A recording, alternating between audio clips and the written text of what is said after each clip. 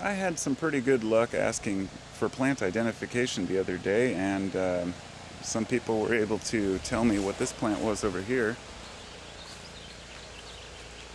And I'm extremely grateful. It turns out to be a weed, but it's a beautiful weed.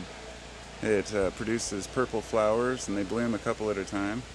Sorry about the noise, but my neighbors are always running some kind of a device. Some kind of a pressure washer or something. So over here I've got my tobacco, and I wanted to ask another question for all of you, as well as to show you something about the tobacco. I mentioned about pinching the tops off, and I just wanted to show you what they look like as they're blooming. So this right here is a tobacco head about to go into bloom. You can see the yellow flowers just starting to come out, and when it's finished, it'll be beautiful. But if you let it go too long and it seeds, then you kind of lose the growth off the leaves. So anyhow, I pinched all of these off. Just wanted to show you. Just basically come in here like this. Just simply pinch off the top, and that'll promote more leaf growth. And these are ready to be harvested, some of these larger leaves. And they say you often harvest from the bottom up. These bottom leaves, they call them mud leaf or a sand leaf. It's several different terms. They're basically where the splatter from the the rain covers the leaf. So you tend to leave those as kind of a protector. But I didn't plant any of this tobacco. You can see there's some over here in the lettuce.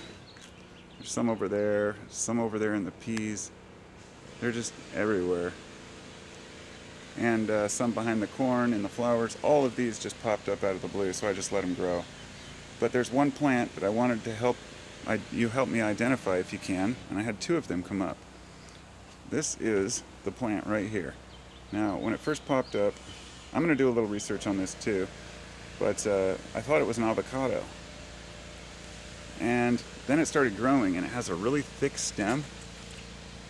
I'm going to assume it's some sort of a weed, but interestingly enough, I've just never seen anything like it. So I don't have any flowers or buds yet.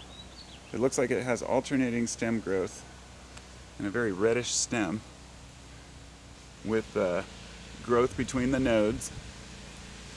And it looks like it's starting to bud. I didn't even notice that. Okay, so we might end up with an answer here pretty soon. I guess we'll find out. If anybody knows ahead of time, let me know. Thanks for coming along.